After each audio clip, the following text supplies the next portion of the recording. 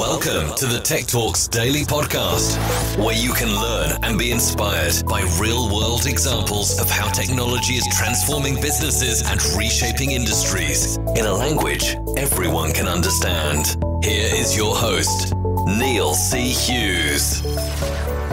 Welcome back to the Tech Talks Daily Podcast. Now, I know I mentioned this the other day, but after over a year of no live music, I'm quite excited that I've booked tickets for the Why Not Festival, camping in a field, seeing Stereophonics perform Dakota with a cold cider. Man, that sounds like heaven right now. But what are you most looking forward to as the world opens back up? Please let me know. Email me, techblogwriter@outlook.com. But right now, I wanted to share an inspirational story about how an engineer turned founder called Kathy Hannun created Dandelion, a Google X spin-out where Kathy previously worked. And she has successfully built a renewable energy solution that could be used in any home and is the nation's largest residential geothermal company. And Kathy has also notably fundraised multiple rounds of funding while pregnant, not once, but twice, totaling $16 million. So I want to talk about all that, learn more about Kathy's story and the impact and interest for her company as investable trends are percolating around decarbonising the economy and the incoming administration's focus on sustainable energy and fighting climate change.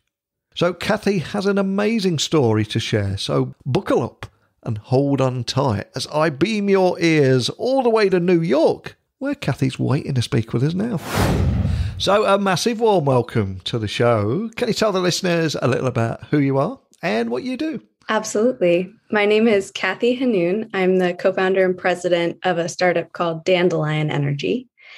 And what Dandelion really aims to do is make geothermal heating and cooling systems for homes. So these are systems that renewably heat and cool homes, affordable. So the most cost-effective way to heat and cool your home, but also very simple. So just super easy to get them installed. They're already very easy to run. And we think by doing that, we'll be able to really accelerate the transition from fossil fueled heating to renewable heating, which is something we absolutely need to do.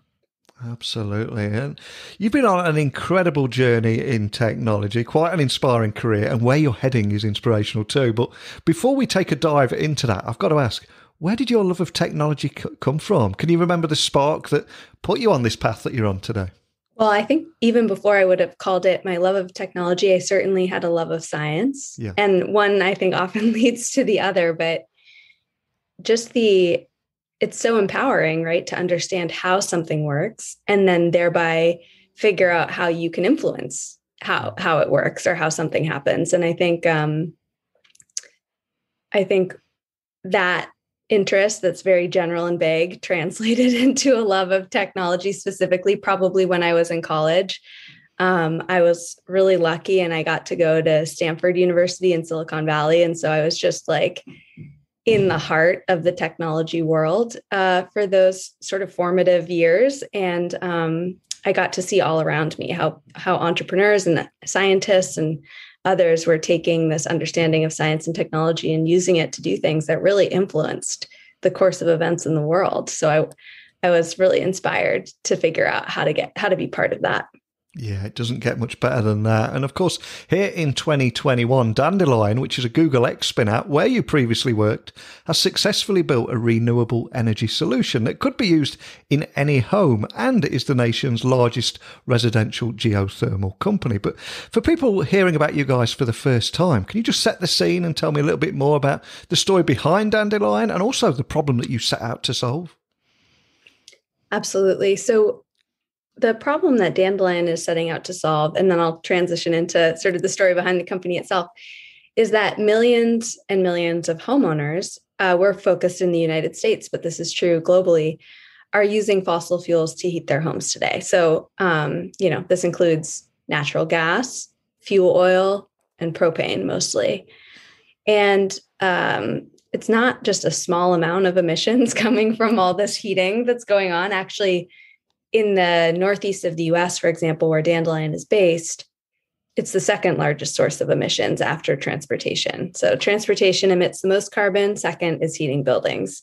And I think while there's been a lot of attention from all the major companies in the automotive space to solving the transportation problem, moving to electric vehicles, there's been relatively little attention paid to how we're going to get rid of all those emissions coming from heating.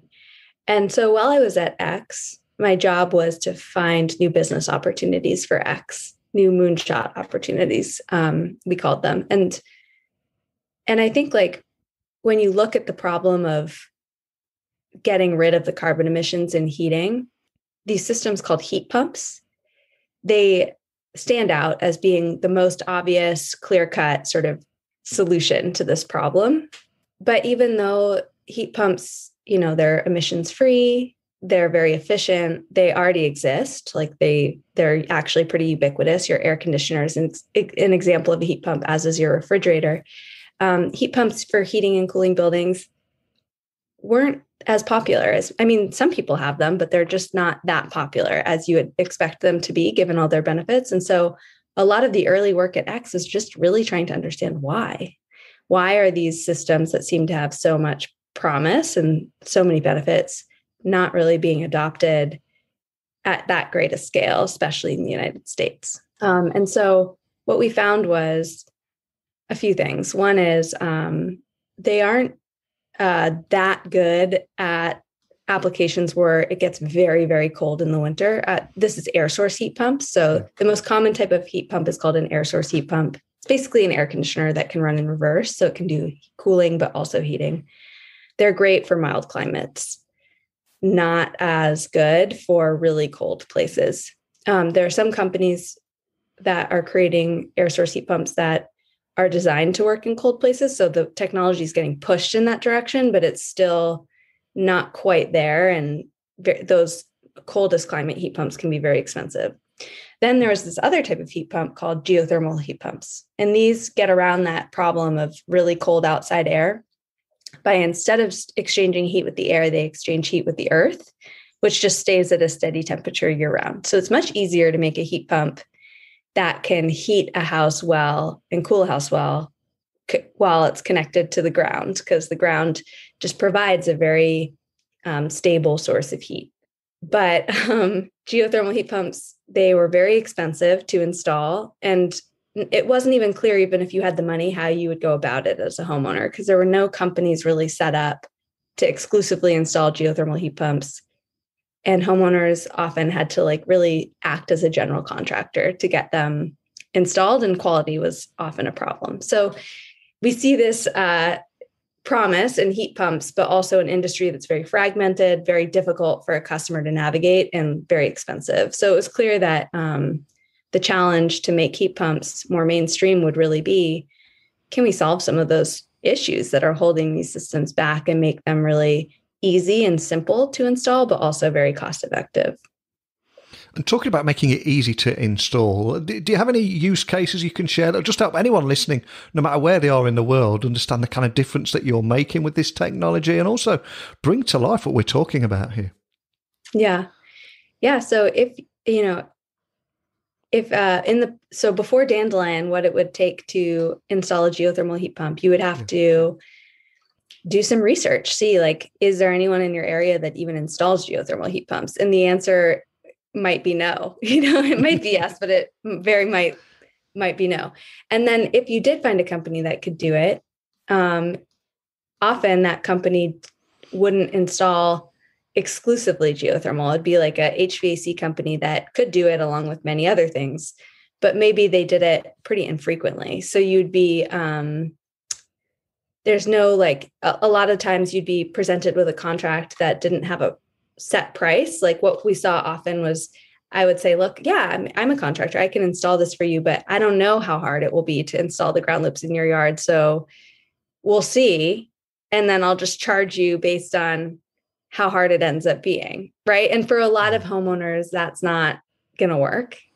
And then even if you did agree, the prices were just extremely high. We're talking $60,000 to $100,000 for a single family home, because because it's such a niche product that's often sold into a luxury market. So we did a few things to try to make this easier. One is, as Dandelion, we do exclusively geothermal heat pumps for single family homes. We handle the full process. So we have a set price up front that's the same for every, person in your area that needs a certain size system. So there's no like negotiation or trying to figure out if you're getting a good deal. We just have a price. And then we take on the risk of maybe your geothermal ground loops are hard to install. Well, we've committed that we're going to do it. So we've taken on that risk for you. You don't have to bear it as the homeowner.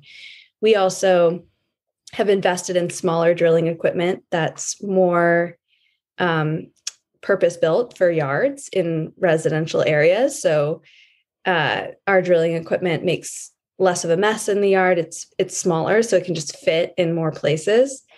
And we've also invested in creating a geothermal heat pump, which is the thing that sits in your basement, typically where your furnace used to be, that has monitoring. So you as the homeowner can tell it's performing well.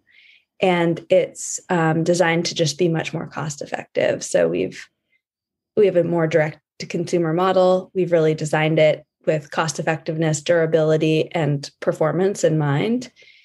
And we'll do the design, the installation, and then if you want the service of that unit. So it's like, as a homeowner, you don't have to be an expert in geothermal. You can just sign up, get a price, and then decide to move forward, and we'll take care of it. So that was important to me, just to make it easy for homeowners and also obviously cost effective, right? Being able to offer it at a price where people actually save money and are financially better off using geothermal versus fuel oil, for example, because we knew that if we could align the homeowner's financial incentive with the sort of better thing for the environment, then that's the only way we were going to have the impact that we wanted to have. And it's incredibly impressive what you've created here. But something else I want to share with everyone listening is I believe, Kathy, that you fundraised multiple rounds of funding while being pregnant, not once, but twice, totaling $16 million. Can you tell me more about your experiences around that period? Yeah. I started Dandelion in the spring of 2017, and my daughter was born just under a year later in the early spring of 2018. And I think it's, as I was trying to decide, like I'd been planning, like I wanted to have children at that time. I didn't necessarily expect I'd be starting a company at that time. And I had to ask myself, like, do I still want to move forward with having this, like, do I still want to pursue this? Because obviously both activities are a ton of work and a huge commitment. And ultimately I made the decision, obviously, that I did want to continue and to start my family, just because I think I was aware even then that, I hoped that Dandelion would last for a long time and that I'd be deeply engaged in it for a long time. And so it was never going to feel easier, right? Like I knew there was never going to be a moment where I was like, okay, I'm free now. Like I can go ahead and have my kids now. And I think a lot of women feel that way. It's just like, life isn't really like that, where you find yourself all of a sudden with nothing to do. And you're like, oh, this is the perfect time to have a kid. I mean, I'm sure it happens that way for a few lucky people, but for many of us, it doesn't. And fundraising while pregnant, I'm not going to lie, was really difficult. So it was difficult because I was not an experienced fundraiser at all. So it was that learning curve of trying to even figure out how you pitch something and like what is an effective way to fundraise. And I was aware of my identity as a female founder, and there's so much media coverage about how hard it is to raise money as a woman. And so that was already sort of in my subconscious. But then to be pregnant, it was like, how could I more emphasize my identity as a young woman than that, right? Yeah. So I had this my biology was such that I didn't really look pregnant until the very end. So I actually don't think a lot of VCs that I was pitching to could tell I was pregnant. And I think that was an advantage perhaps that I had that many do not, in the sense that it was in my control for a lot of the process, how to disclose or whether to disclose. Whereas I think a lot of pregnant women, it's like pretty obvious. You can't really, you can't really hide it. So that was kind of unique. And then the second time I was pregnant, I was a slightly more experienced fundraiser, but I was also very early on in the pregnancy, so much so that it was like, I wasn't even really telling my friends yet. So I certainly wasn't telling just, these strangers that I was just meeting and asking for money. But yeah, the second time was a bit easier. I love that. And we will have startup founders listening all over the world. And for those that are at different stages of their journey, can you share your struggles and growth as a founder and how your passion for essentially building a solution that cuts 70% of homes' carbon footprint also helped you fuel your future success? And apologies for the pun there, but I had to put that in. Yeah, I think one of the struggles for me, I would say, from the beginning as a founder and as a CEO at the beginning, was just like, I'm somebody who I think a strength that I have sometimes is I can see a lot of different perspectives and I have a lot of empathy for different perspectives. But that was difficult sometimes in my role as founder and CEO, because if one of my reports wasn't working out very well, or somebody disagreed with my point of view on something, my instinct is to like really deeply consider, do they have a point? Is there like, what about what they're saying is true? I should be better, right? Like I often will default to that. And I think as a leader, that is actually a good thing. Like I've come to see that as a good thing, because it is nice to have leaders that care about like their team and their team's experience and opinions and, will listen. But it was also super exhausting and hard. I wasn't balanced with it at the beginning. It was like, I've had to learn how to build on that. So it's like, yes, okay, that's a good foundation, but also, as a CEO, like your job is to set the direction. And ultimately you do sometimes have to make hard decisions and you don't always know what's right and you don't have full information, and that's the job. And like, sometimes people are just in the wrong role and the solution isn't to manage them better. Sometimes like that's never going to work and you just have to like make a change, and it's not personal. Right. Yeah.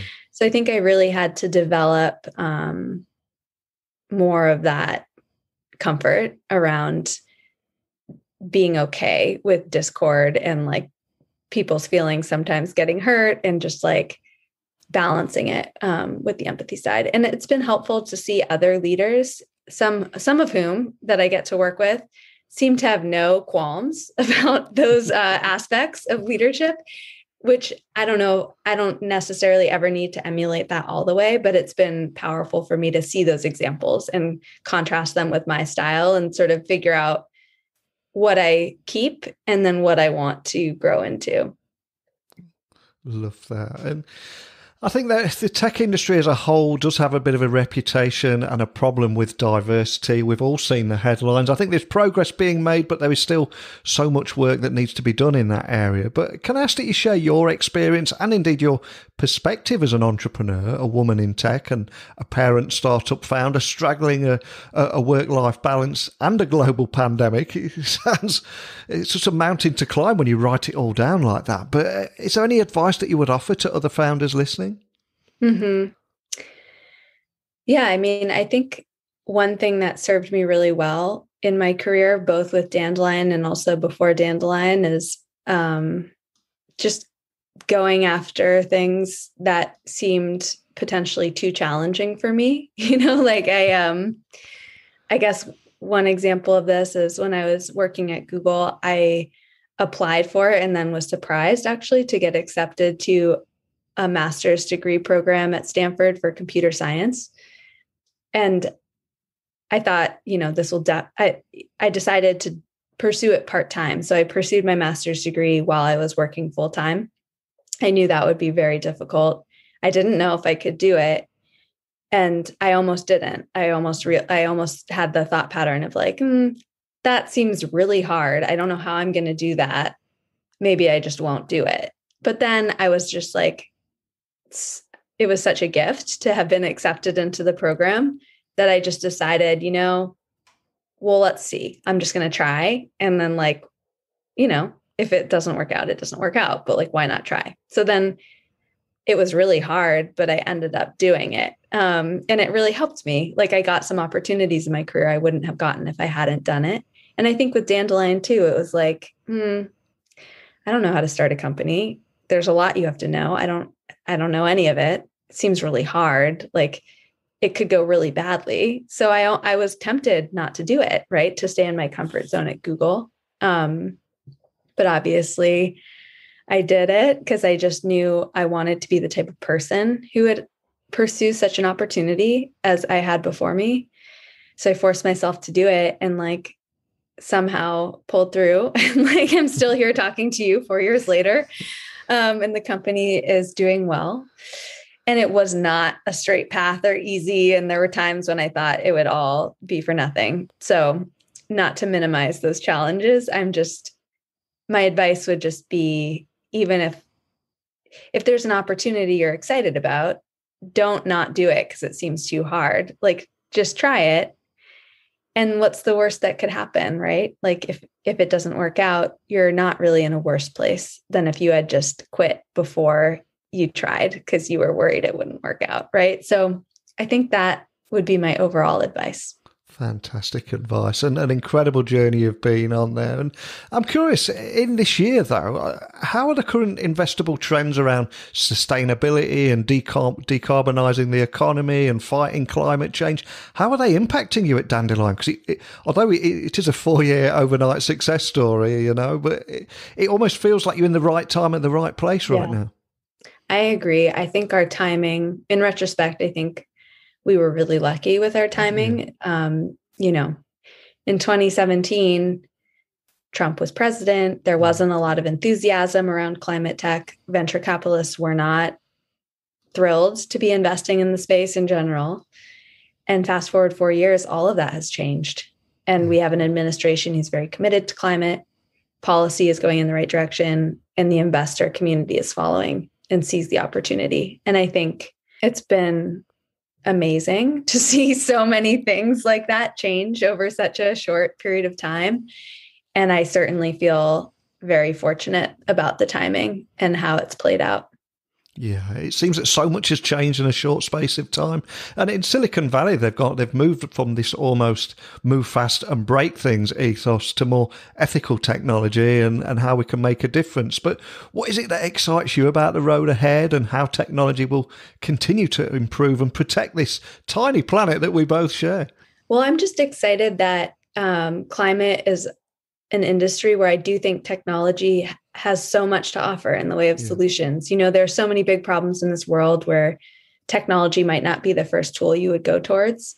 It might be more of a political problem. There are lots of different tools to solve different types of problems. Technology is only one. And I think obviously we'll need policy in the climate solution set as well. But I do think technology has such an important role to play. And like one example of this that really struck me early on at Dandelion is when we started working in New York and started showing that we could install geothermal systems cost effectively and at a larger scale than had been done in the past.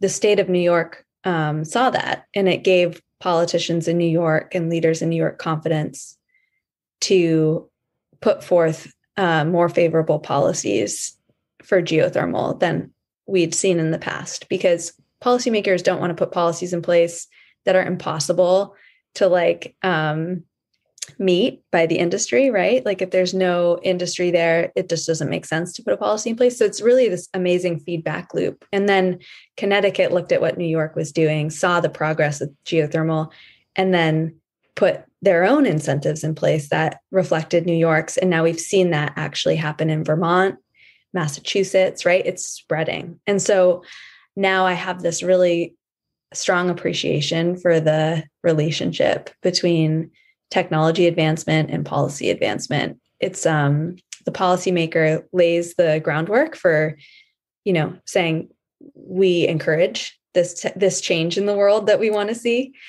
But then as a technologist or an entrepreneur, we have to meet that challenge and show, look, we're responding and we're making progress that you want us to make. And then we give confidence for further investment. It's been a nice feedback loop that I think has really enabled geothermal as a technology to gain a lot of strength in a short time.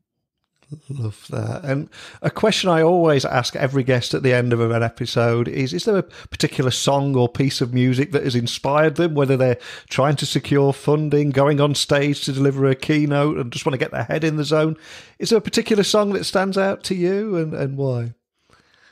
For me, I think probably the Hamilton soundtrack definitely gets me in the right headspace, because isn't that whole story about this like really committed, passionate group of people fighting to make a change that they really believe in, and all of the like turmoil and heartbreak and victory that goes along with it.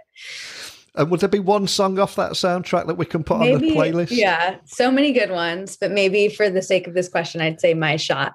My Shot. Love it. I will add that as soon as we finish recording. But before I let you go, for anyone listening who wants to find out more information about anything we've talked about today and find you online and contact your team if they've got any questions, what's the best starting point?